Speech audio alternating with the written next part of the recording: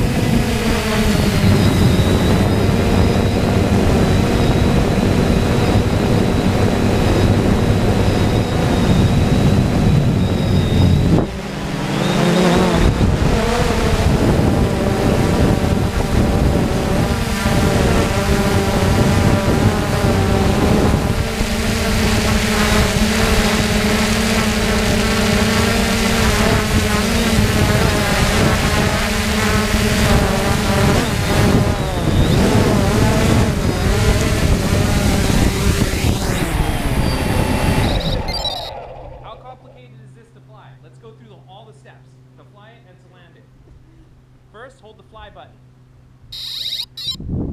It's off.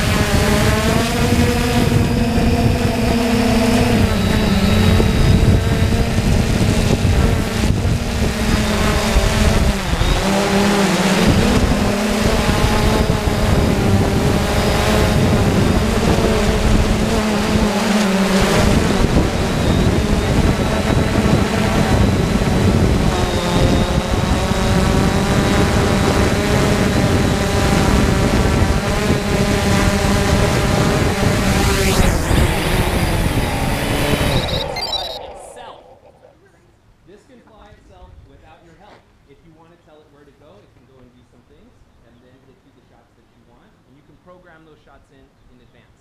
All right. You're excited. Sorry. So I want want to let you know, I want to put this technology. We talked about this. Who came to the orientation? We were talking about the drone there. You heard me talking about it, right? We have it.